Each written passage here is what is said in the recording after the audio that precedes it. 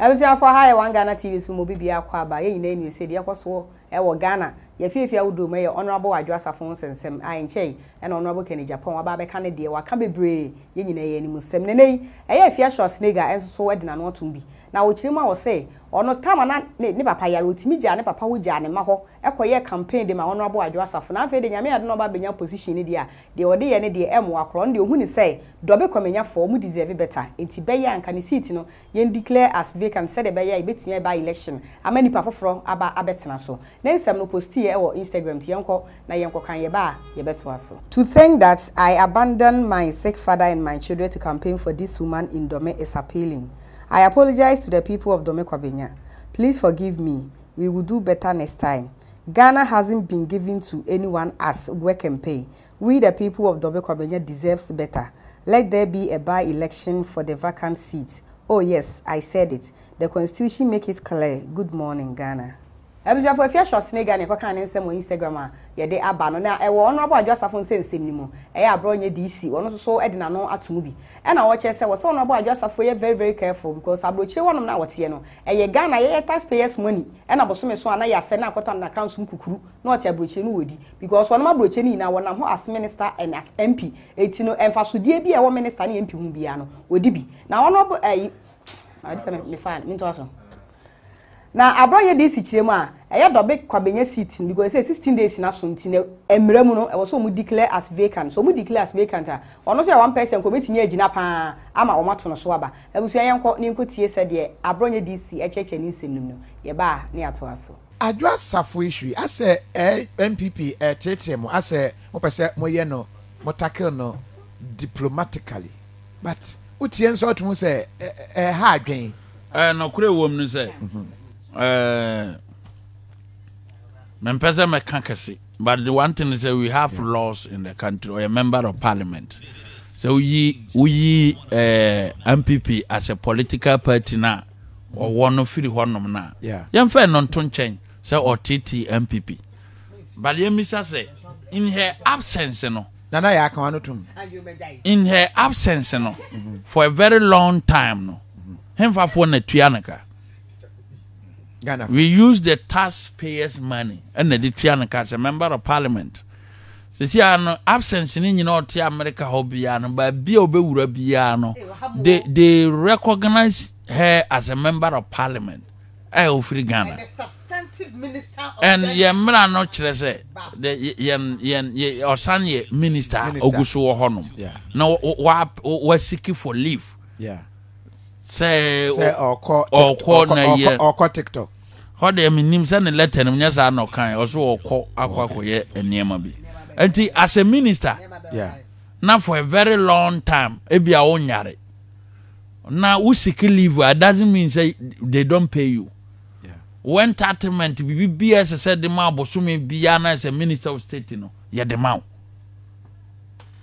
And no leak leave Ben was seeking for that very long time and ye yadie na ye be hu na wo sa but before me fi say one way the other no as I say oye very careful say we can pick ni leave ni letter kora no ni ya raise some legal issues to say ya hu so leave na wo siki ye no kora no for say wo kwa ye bibia enye what will leave no one siki leave we boa o mine no akatua bi a wo gi ye na kwotena ba bi sa na enye papa the absence in parliament and so on your rules and regulations for parliament ya as I say when leadership for parliament and so ya de eka when you can want them because parliament na ye ba bia policies ni programs nyina ye de efa na say duru sa deliberation no ne say you represent the people of Dome Kwabenya, the largest constituency in Ghana. And so say me mabiema and I say Jumadi I had the chairman sano. And Marasun say Mintiminye Biema as a member of parliament here. Nothing stops you so over catcher Ghana for so. Me Emrasebe Jenny, our Dome Kwabenya. A Jumana Mintimin to Asubim. Then you tender in resignation and ameboa. Me Emrasebe Jenny, me a minister of state, our gender ministry. Mintimin Yama Juma Bim. na manfo ahun say the way forward me to say me what draw me kwabia nti me metima a prospective candidate what you say me what draw me kwabia nya nti ni say o ka say me nko wondering what the president is doing the president to watching bia and piano be say who na one point who betime in the what you say soft spot man what you say nti Kovi nti me de ne say me say soft spot Kovi me de ne say say oso onko bie ma me to say me ti constituency ho and na once am here regional chairman or region for doesn't mean say me ntimi contest do me kwa bianya okay ntimi ya prospective candidate na me to no it's my constituency okay it's my constituency emre no so ne so mo per candidate am here more than qualified okay but are you interested oh that's it's my constituency I have stayed there for a very long time. Domekwabienya is the largest constituency. Okay. Yeah, paying kwanda metimakobi. No, but will you? What you say? Will you? Oh, why not? Why not? Let me constituency. Okay. And to say wunya, you tell the people say menye. Nanka kwame abi. Akwanya bankwa dey say me kwa go because the national party no crown stop me. Once me regional chairman wo ba bi ni nkyerese na meti constituency ni mu ne de omunimi emfie na dodo na sa me qualified to pick a form and contest okay but me de ne say issues na ankasa no say duru ba bi ni say adwuma ye de mawo na say officer wuntimi nya e manfo ano ente do ko usha you are very young girl 40 years that's a lot ahead wo emfie na edi wanim ni ye more ese say utimi take that be sent na me ka say kwa me ka say enise o mani disa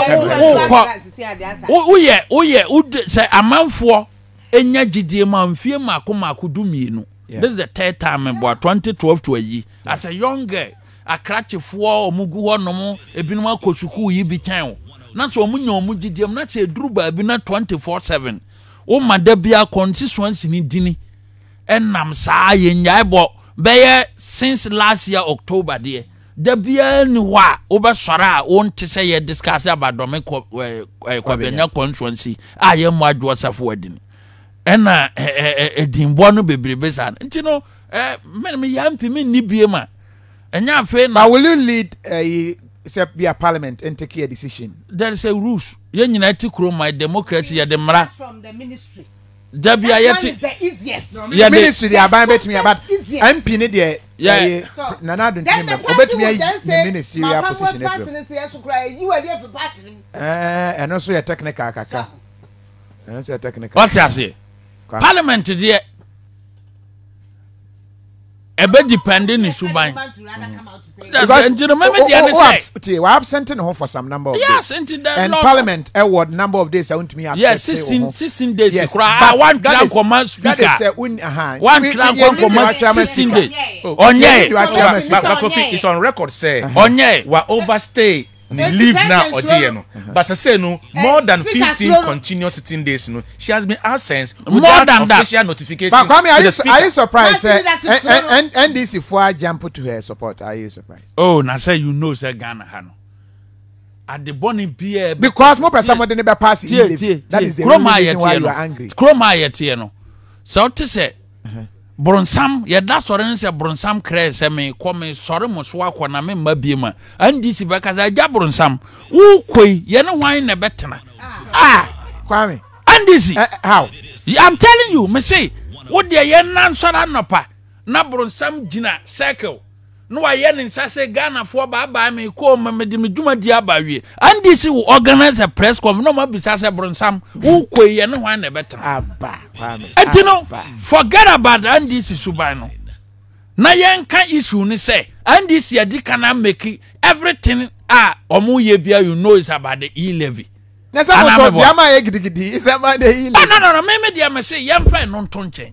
Yen apply rules na wo o man no. NDC ni say e-levy ba. Tio. Mo say e-levy dia ho kire beba Ghana for so. Wo pe power ba. Nti nya no ansa wo ye dinam de ahokere na ba na wawe ne power. So tell you say asem na omo ka no omo wo bibi under the carpet. No, they are saying say mo desperation is so obvious. To the sense say uti an rabo kana. O cha say private jet nyina ba mu oba ya na Kofi na Kofi kwame mo de private jet asem yeah chief of staff na the man no ni nyina any sika na president wa unya hwe but what to say 120 no 120 nya 120 aye so famra Ghana ono an free chief of staff so di ni birthday na ne birthday no man hwe on hwe no nti enya 120 aye so famra say a gift kwame two pa say a gift a gift and a gift from chief of staff personal resources. What you say? Adwoa Sarfo and the friend say, Mama, me dim birthday mente unkan. No, the man say, now the chief of staff see so kromano. O see so oye adwuma o Ghana ha no. Ashin 8 Ghana. Minister cities and dollars. Oh, cities. Obi o ka dollars bi oboa. Ni birthday it Adwoa Sarfo and the friend no. So my birthday na fi bi odim birthday afi die mai. And all the man that 26 somewhere. Chief of staff. Oh, that's how the one you charge Adwoa Sarfo until when you until the wabo. Oh, yeah, bro, until right. I take Kofi. And on the Anyesika, your terms on family parliament. Because rules and regulation in clear or parliament. Ah, 70 more, you know better, Ebeka. But Kofi, the immediate say. 1 minute. Abaya ya. Mahama ye fundraising. Oko donate 1 million Ghana cedis 2019 Mahama fundraising. Abaya. No ye former chief executive officer Masrok. Tama Mahama ye ne fundraising 2019 no. Abaya no ko donate 1 million Ghana cedis Mahama mrabi. O man says Abaya. Said nam tamakulu. Okay. Or donate 1 million to support Mahama come back no. Ye charging the court no. Say one man Masrok sika sa obakaya. Otimi fa sika na fa bi mo de koja filling station no akoje. Yes. Onwe proceedings na ekoso no wo. Enti maame ne ye de ne ko court na nipa ba ko okota odi kan wura court dan ko bo ne chi dom ye Mahama. Na nkurobo na kire no Mahama kuro ya na atu abaya no fo so onwane na oba obema na babiem nti eye who evidence kire sa me say Mahama na ka kire so onwane Mahama na ya na ka kire se dantama kuro se onwane na oba obeye no press we don't have that ordinary baba Ghana Kwame ye ni evidence we don't have any evidence who frame say me evidence me cancer mo tro na me dia ba evidence one frame say me do who frame say me cancer mo tro na me ka kire enti tie me na me sori nko Kofi me wie no na no ye sie gifativo Mahama timhwe nyame anim gifativo o ma man ne ball ka krosu 30 billion. The Bas Brandon issue now. Bas Brandon no. Mahama timhwe nyame anim so ba. Ama me ne se sika wa wia no. Na ai afakfo de court ma court ka se we de ma me wa wia sika no. E na court order no man refund sika no tenten na o san resign ye no. Mahama hwe nyame anim na anu ayesie ni se oba ho international airport no. Or the betu gifativo. Nchasa wodie wo ba wiase akromfo na glorify o. Kwame. Afia for Abronye DC na yete ne nka no no so ache na adwara fa honorable Adwoa Sarfo ensensem ni mo so wonye very careful said ye nyina yete bi efri na zanza abrochi ono to as minister and also as MP enti no fa so die bi a omo Ghana ha ye adwuma agibia no ono so wo gibi mede masia say na ansa na sem diska for gentleman capsules as usual and amede eja mo kwan no na edura base se ebo mema edi wan dance mu kire mu edura na dwa ene enya asem keto o mano mimini bi ama ayisisi ni mama na net ba so mu ti bi awe a so hu sawom enya asem keto aye bema na ho na se edura na dwa na ne mebi nkoyi a mepa acho wa edura me kan fama yeska for gentleman capsules ko drugstore bi emu also peska for gentleman capsules se fa ne mienu ena eyefu 90 enja wo kwan e ma de no so ye anti capsules no so etimi menstrual pain pa enka ne na first wunya boboso so a na ese wani masesa won timi nsere kese ne ade skafo so mo dwene ye ho ento wa fa aduro di abda ye ma no se boso me ne so a emenyinya wani nkire obi a koto bi mienu na entimi M2 menstrual pain asimfro no so